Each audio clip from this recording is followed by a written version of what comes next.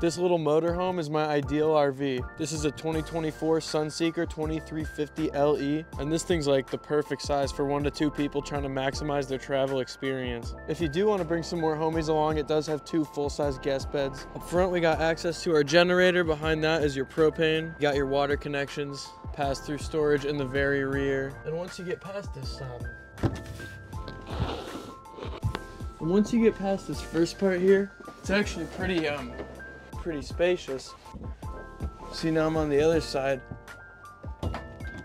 Nice little guest bedroom back here. Over here is just some more outdoor storage. You got your outdoor speakers for blasting the tunes by the fire. Let's get on inside this sucker.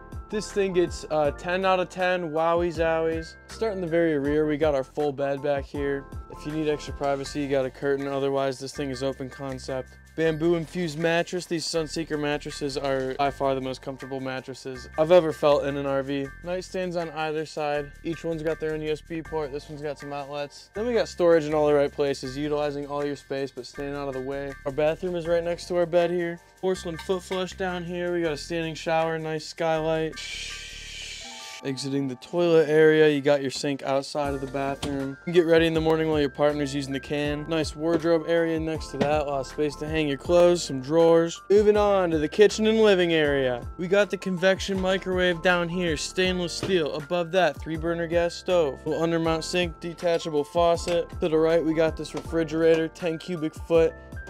And it's got hinges on both sides. Grab a beer right from the comfort of your bed. U-shaped dinette over here. Get rid of the table if you want to make this a couch for your TV viewing pleasure. You can also convert that into a sleeper.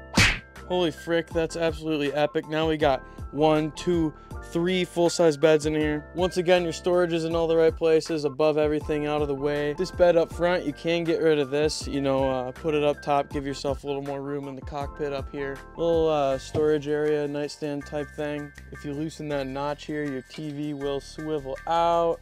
Look at that, now you got a great view from your dinette area as well. The cockpit in here is a little odd. This whole camper is brand new. It literally just got delivered, but I'd be lying if I said this whole interior didn't look like it was from 2008. Seriously, like the seats, cup holders, steering wheel, this all looks pretty old school. It's fun though, a little element of nostalgia.